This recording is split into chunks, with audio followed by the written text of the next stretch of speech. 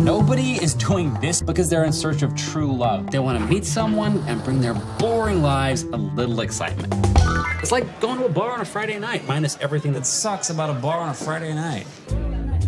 I can sense a person's drink aura. I just need a moment of silence. My drink aura? Vodka tonic. Leaving? I got work in the morning. She's cute. Should I go left or right? What happened to the last one?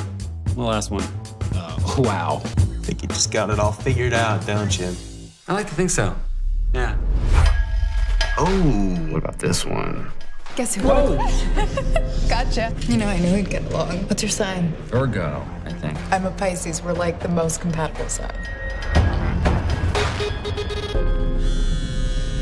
Hello? Dude, you missed the meeting. The alarm didn't go off or something. I think I accidentally shut it off. Why would you do that? You knew how important today was. Robbie did the pitch, Robbie gets the job.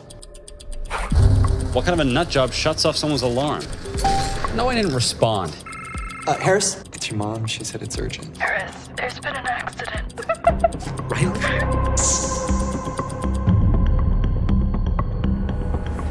Hey. You didn't answer my texts.